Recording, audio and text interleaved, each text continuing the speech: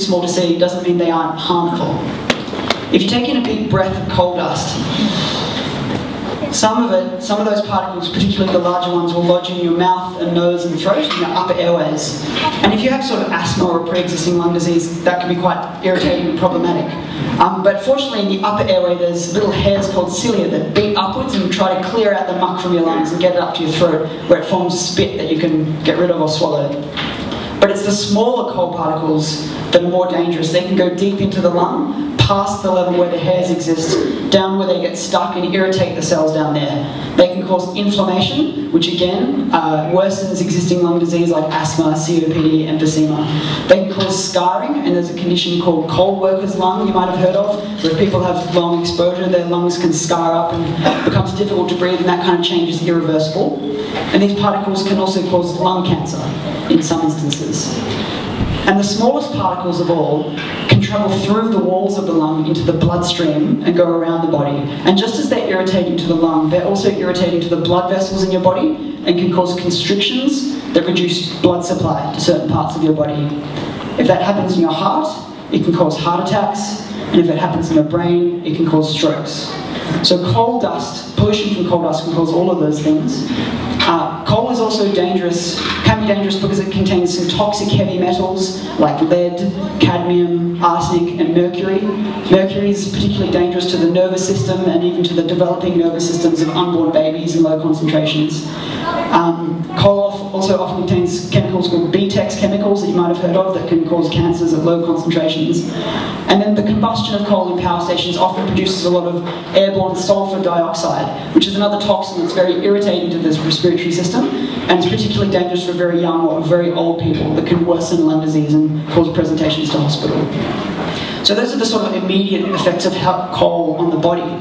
But coal has another sort of broader health impact by contributing to climate change.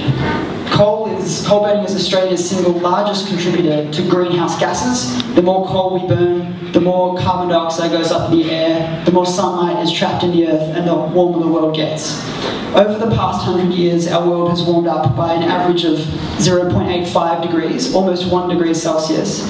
And with that change, we're seeing more frequent and severe heat waves and bushfires in Australia, which can be very dangerous for health. In periods of extreme heat, people can become more dehydrated, which puts strain on their heart and their kidneys, making them more likely to get sick and need to go to hospital. For example, in 2009 in Melbourne, there was a heat wave over a 3-day period of temperatures above 43 degrees that resulted in 300 excess deaths, more than you would normally expect for that time of year. And I don't think you need to be a doctor to sort of appreciate the threat that bushfires can pose for health. Around the world as well, things are even more dire in terms of the health effects of climate change, with increased sort of extreme weather events, cyclones, floods that spread infectious diseases, mixed with droughts and famines and crop failures.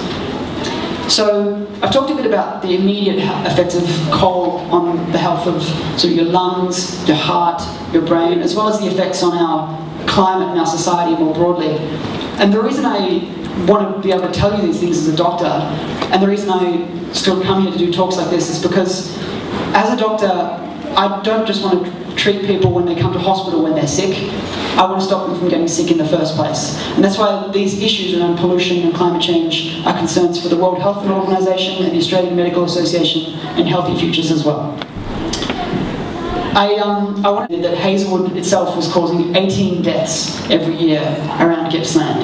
And if you count all the deaths in Gippsland, that means that sort of 1 in every 100 of those deaths is caused by Hazelwood, and that's just one of the power stations.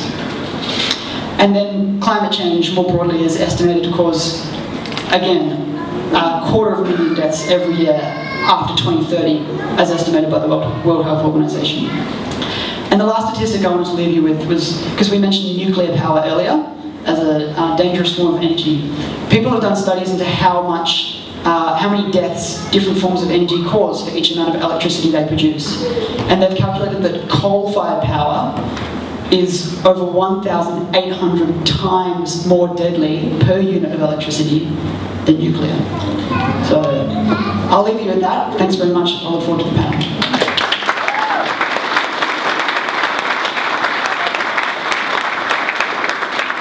Thank you, Larry. Some sobering thoughts and numbers there. Our next speaker is Lee Eubank, and I do like the jumper he's wearing, but that's something we can all make pass judgment on. Lee is from Yes to Renewables, which is Friends of the Earth's campaign for 100% renewable energy.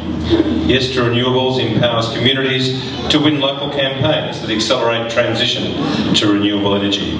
They work with communities, with workers, unions, businesses and other stakeholders to build a strong